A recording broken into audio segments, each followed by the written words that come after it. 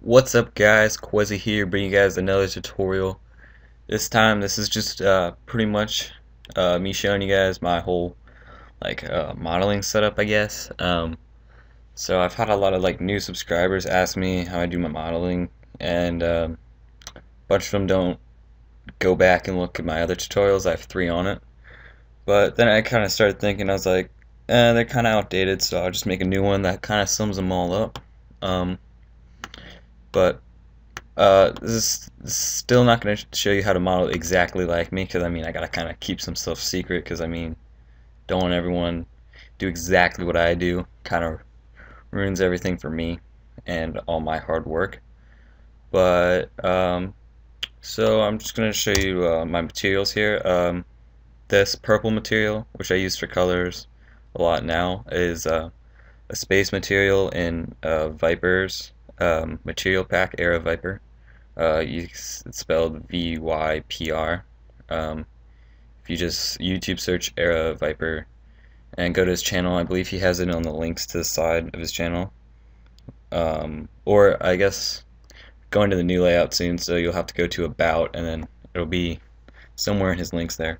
But you can download that material pack, and there's this purple one. All I did was lower the glow to inner 17, outer 41. So if you want that. And the other one is Micro Eats Poop, or Hay, or this is Micro Eats Hay. The green material in Droids 2.0. And then my color, or my gray material, is just this black material from Droids 2.0. It's called Matte 4.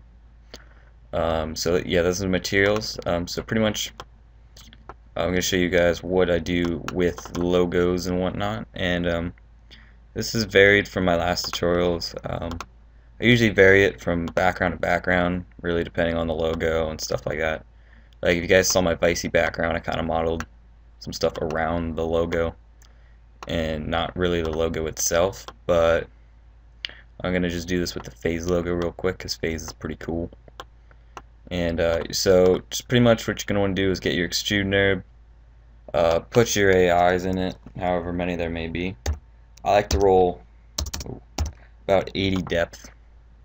You can adjust this depending on your Lightroom and all that good stuff, but I like to roll 80. And then do fillet caps, and I like to go with 1 radius. So once you do that part, you're going to want to duplicate the extrude nibs and just put one in a folder and just hide it by making both the little circles red. And that way if you mess up, you have an extra extrude nibs that you can play with. And if you want to do something with like Reaper X or something, which I occasionally do, you can pull out the AI right there and it'll match up good with your logo. So once you do that, depending on how many extrude nibs you have, you want to select them all.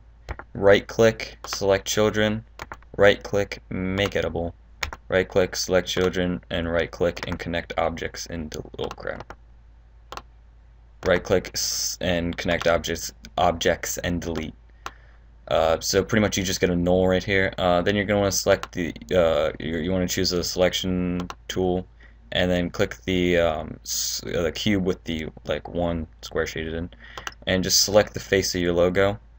And then you're going to want to right click and go to knife, and pretty much now you can draw lines to separate your logo, and this will allow you to extrude parts in and all that stuff, which you see me do a lot. So I'm just going to select some points here that I feel will work. Alright, maybe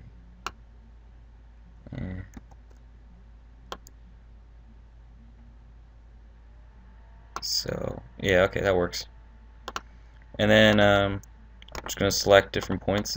Some of them, alright, it doesn't work with that one, but usually if you can extrude it inwards really far and there's no problems, what I usually do is go in a little bit, extrude it down a little bit, or extrude it in a little bit, then go inwards again, and then extrude it in.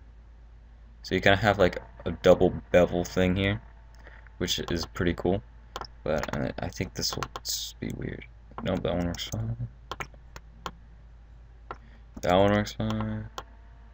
Alright, this one, as you can see, like the edge right here, kind of gets screwed up. So for those, you kind of want to just extrude in as far as you can, and then just go in a little bit. And then you don't want to put any like pipes or anything there. You could put like gears maybe, or just some modeled cylinders or something. I don't know. But before I didn't extrude some parts in, but now I pretty much extrude it all in, just to give it kind of a cooler effect. And yeah, so I'm just gonna do this, play around. And as you're doing this, you kind of want to get an idea of what you're gonna put in the logo, where things are gonna start going. And you kind of want to have a plan beforehand, but I mean, you can just do this and then decide later on. It doesn't really matter. It's all personal preference. Put some gears in there, so that'll work. Alright, so there we go. We got everything I want beveled. So now I'm just gonna add my material. So there we go, kind of dark. Then what I like to do is, with that extra extruder we have, I'm just gonna duplicate that out of there, and I'm gonna put this in an atom array. So later on, when you put this in Photoshop, you can kind of see the edge better. And I'm just gonna add my colored material there. And as you can see, you can't really see it very well. So I'm just gonna bring it out a little bit. There we go.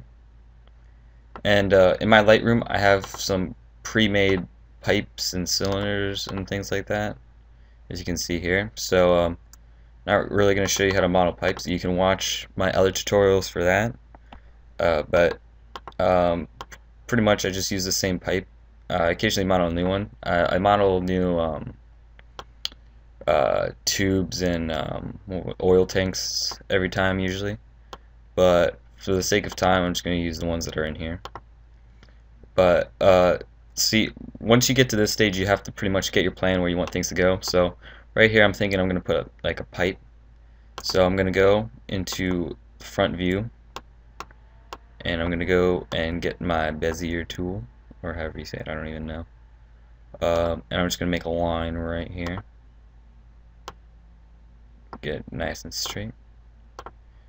And go back to the normal view, and I'm just gonna duplicate. Which one do I want? I want this one. What? Is there two connected in a one? What? Oh, that's weird. Okay. All right. So then you're gonna want to get a here. Alright, so once you have your modeled pipe or whatever you're going to put in, you're going to want to use the Spline Wrap tool, or Spline Wrap effect, I don't even know what it's called, and you just want to drag it on to your modeled object, which you're going to make a null like we did with the logo. So you're just going to right click, select children, make editable, and all that stuff. Then you're going to want to go to your Spline Wrap and put it on +Y on the axis. Then click this arrow tool and select your spline, and then go to spline and put it on uniform. And for some reason this got screwed up. Let me just, wow, that's weird. I don't know why that's doing that. Just delete that quick.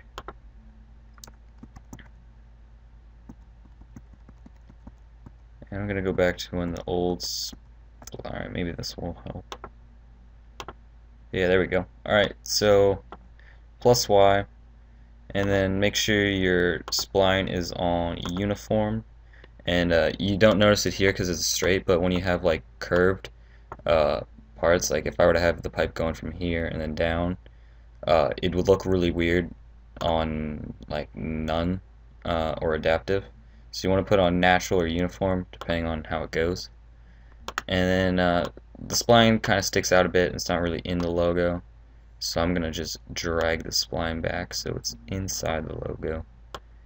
And there we go, got a nice pipe in there. And I'm going to drag it back a little further actually. Alright, there we go, perfect. Yeah, that's pretty much that. Then got an idea, and I want to put my little ladder looking thing. Oh crap! My ladder looking thing right in this area.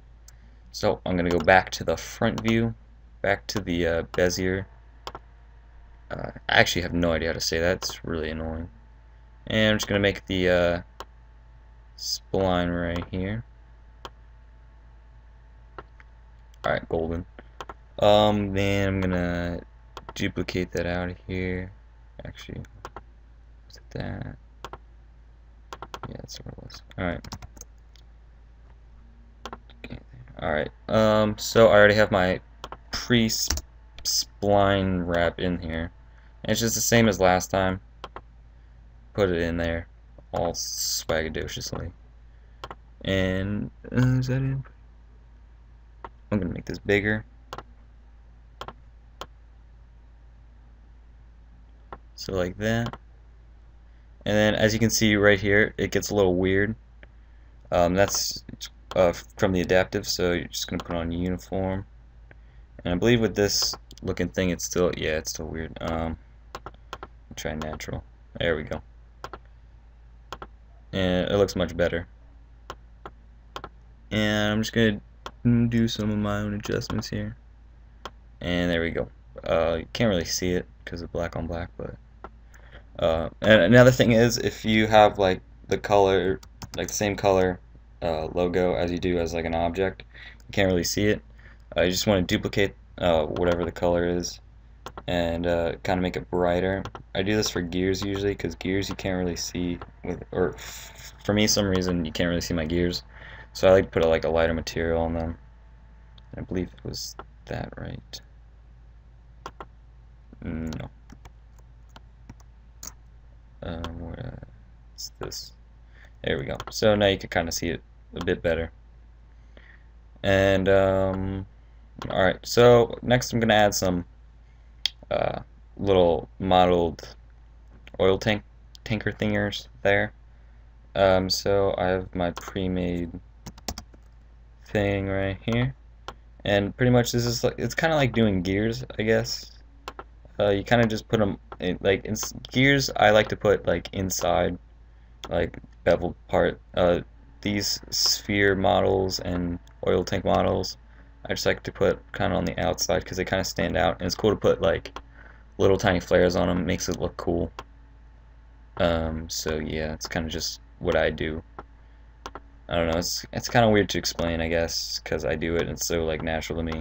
It's kind of weird just saying it, but yeah.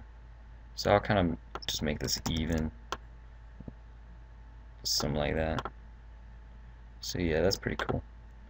Yeah, I like that. Yeah, it's pretty dope.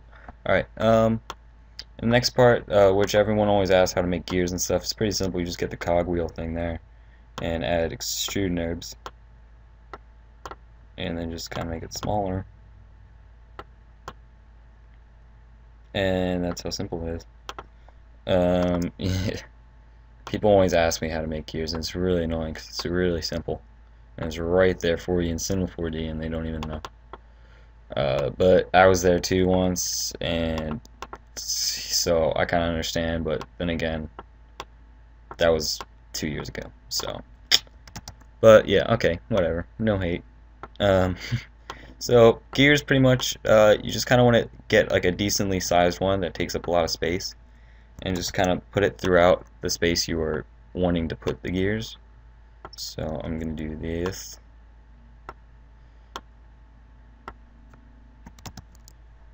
Alright, and then as you can see, there's no room anymore for them, so I'm just going to make the spline smaller in the extrude node. Just kind of put it, and I always have them touching so it looks kind of realistic. That's just me. You can like put them in wherever and tilt them and cool stuff like that. That looks pretty dope.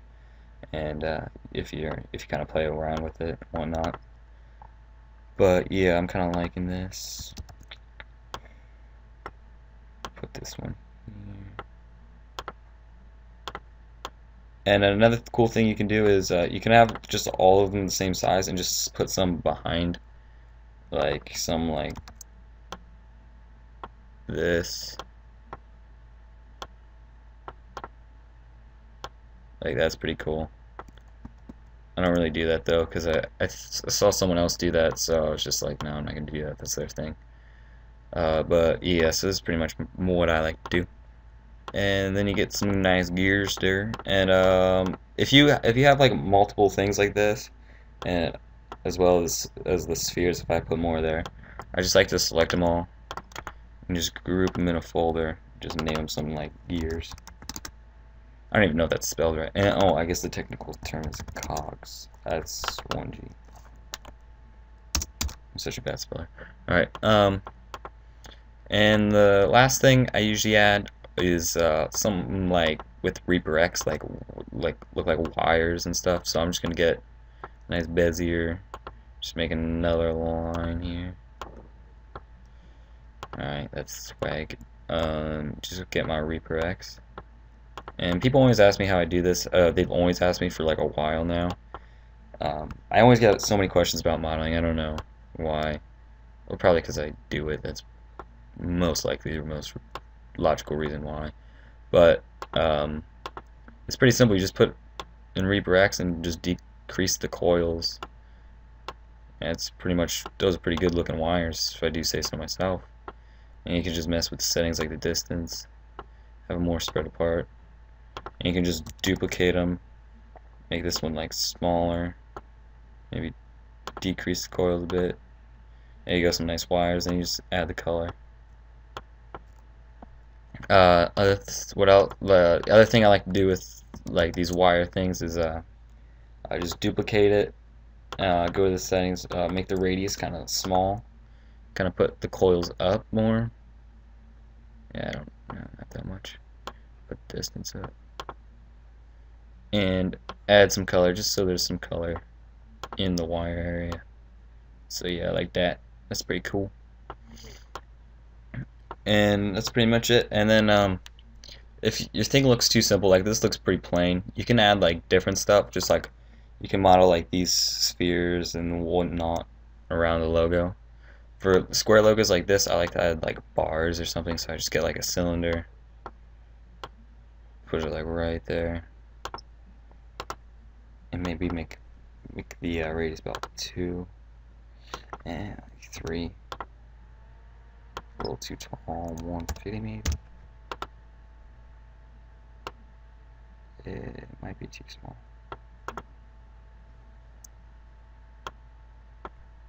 That's pretty good. Alright, and then this really could be any color. You can make it colored if you want. This space material, when you color stuff like that though, half of it's darker and half of it is lighter. So I usually stay away from that because it kind of looks weird on the background then, which you can see on some of my backgrounds. Yeah, you can pick that up. And it really bothers me, but like, I don't know, I should probably just change it around sometime, maybe use a different material. But hey, it's working for me now, so I'm gonna keep doing it. And I don't really like that. Move it in a bit. It's pretty cool. And let's see. Oh, 18 minutes. Damn. Alright, so that's pretty much it. That's the gist. I didn't really think this was going on that long. That's pretty freaking long. I'll just rant for 20 minutes. Or until 20. That's pretty much it. You can get really creative with the modeling and stuff. I know I didn't show you how to model the pipes. It's pretty easy. You just get a cylinder, or you get a cylinder, make it thin, extrude some of it, put some color on some of it, and that's pretty much it. Add some bevel. And yeah, so hope you guys enjoyed this. If you guys want to see another one of these with like how to model different things that I model in my backgrounds, just let me know. I know I got some suggestions on how to do like the half nitro blasted text. If you guys want to see that, leave a comment. Leave a comment on what you want to see next tutorial wise. Make sure you subscribe and like. If this doesn't get that many likes, I probably won't do another tutorial for a while. But Yeah, so 20 minutes. Thanks, bye.